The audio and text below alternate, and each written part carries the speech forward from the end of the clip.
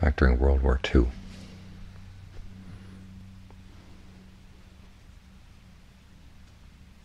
One of the ways they tried to keep people helping the war,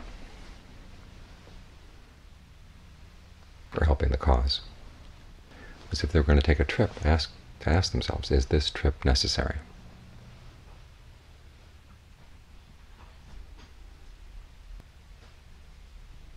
And that's a good question to ask yourself as you practice. When you're sitting here meditating and the mind wanders off, is this trip necessary?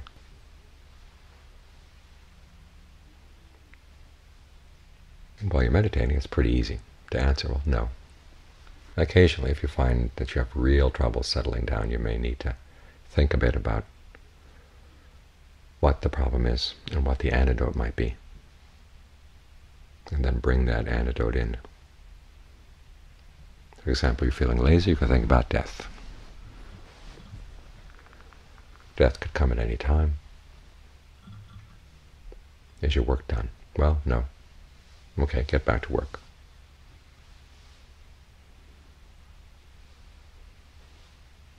When you're feeling discouraged,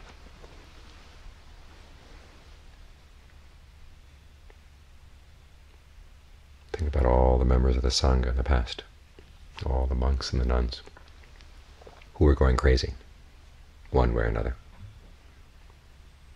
There's that story about the monk who said he hadn't experienced a finger snap worth of stillness in 30 years. He was ready to commit suicide.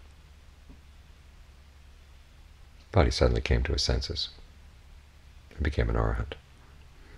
The nun who kept running amok, as she said, out of her hut, finally was able to settle down. And we have no idea what their issues were. But at least we're not to the point where we're running amok yet or contemplating suicide. So we're not nearly as bad off as they are.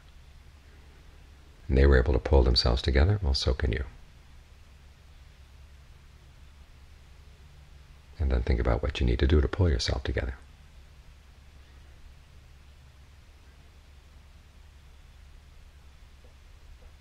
And then there's standard antidotes.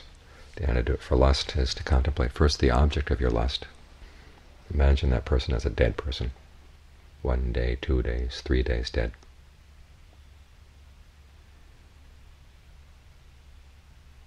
And you say, no, I can't feel lustful for that person anymore. But then you've got this desire inside. You still want to be lustful for something. Well, that shows the problem is not the object. The problem is inside. Then you want to turn around and say, well, why do you like your lust?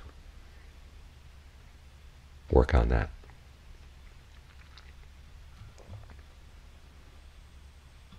Until you're able to settle down and come back to the breath. Always use the breath as your home base.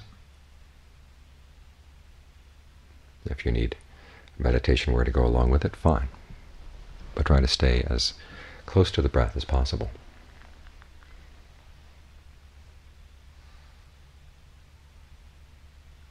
And keep the issues as few as possible.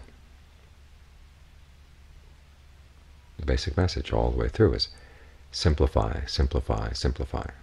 Keep things simple. I've mentioned many times before the instruction I got from Ajahn Fuang about training my mouth. Before I open my mouth to say something, he said, ask yourself, is this necessary? I found it cut down on my conversation quite a bit.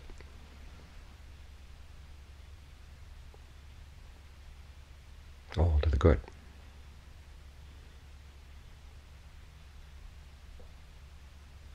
And the same principle, of course, applies to the chatter in your mind.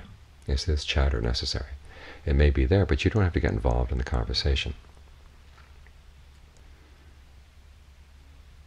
The basic questions you ask yourself, this thing that I want to say, 1, is it true? 2, is it actually beneficial? And 3, is this the right time and place for it?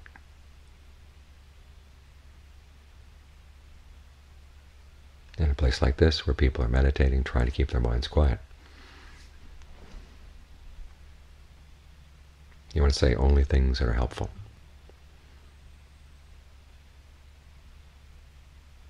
Disturb their peace of mind as little as possible.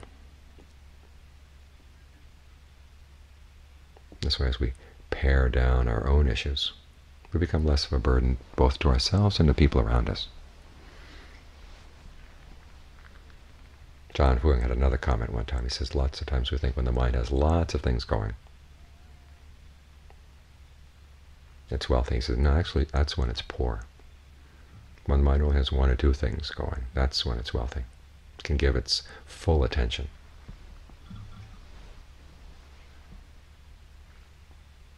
It's like an exotic fruit in the market. If there's only one piece of that exotic fruit, it's going to have a really high cost. But if it's all over the market, it doesn't have any cost anymore. It doesn't have any value anymore.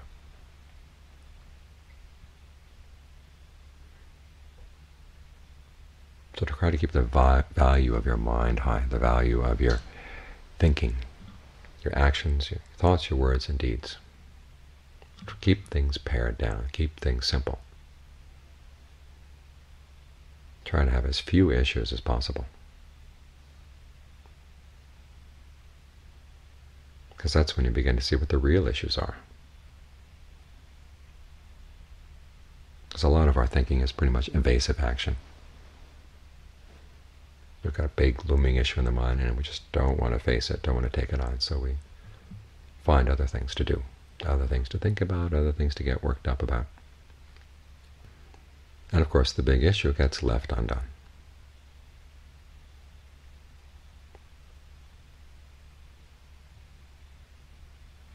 So anything comes up,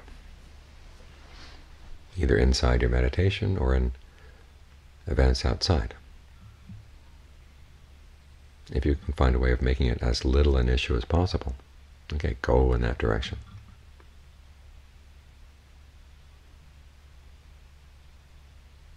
Instead of elaborating it, that's what's meant by papancha. The way the mind proliferates thoughts. And the thoughts don't just go scattering out, but they also come back and they attack you. The analysis is this. First there's contact at the senses, and from the contact comes feeling. And all of a sudden it's not just just a event of feeling anymore. It's what one feels, one perceives. So the person comes in now. You've identified a sense of who you are as the feeler, and then you become the perceiver. And then what you perceive, then you start thinking about. And then all the categories of proliferation come back and attack you. Your thoughts of who I am, what I want, what I like, what I don't like. They not only attack other people, they come back and bite you.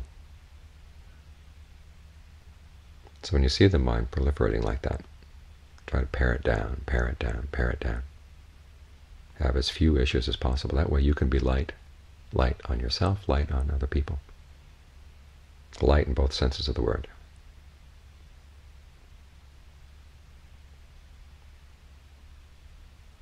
A shining example for yourself, and weigh yourself down. The fewer issues, the better.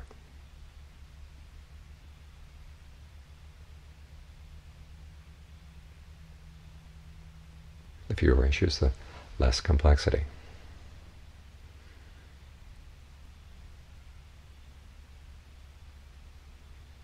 And we know how difficult complexity is to handle. There's just lots of balls you're juggling in the air. Sometimes it seems like the meditation becomes one more ball that you're juggling. Well, try to make that the place where you stand. Not only while your mind stands on this object here in the meditation. That's the image they have in the Pali. Aramana means basically a support, something you stand on. Like the breath is your aramana, is your support right now. Well, make that your support as you go through the day. You're in the body, standing on the breath. Standing in the breath. Think of the breath surrounding you, bathing you. It becomes your force field that you carry around, and make tending to that force field your prime responsibility. Now, if you have lots of other issues, it makes it difficult to tend to that. You get up from your meditation and you drop everything right here.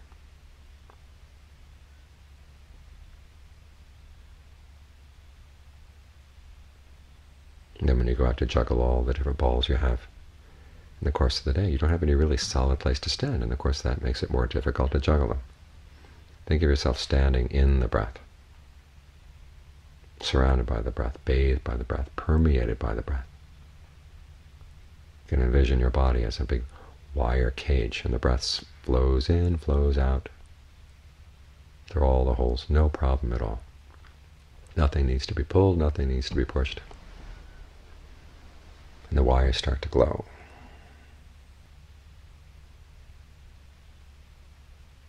If you find that helpful image, use it. If it's not, find another image that you find helps keep you with the breath, in the breath, throughout the day. That's your one issue. And then you pick up other issues as you have to, and then as soon as you don't have to pick them up, you just put them down. The fewer things you have to carry around, the wealthier you are.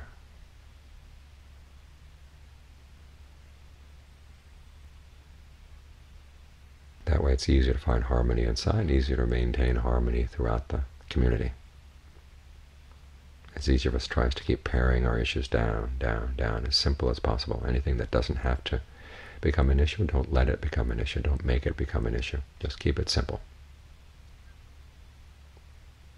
And that way the really important things come to the fore.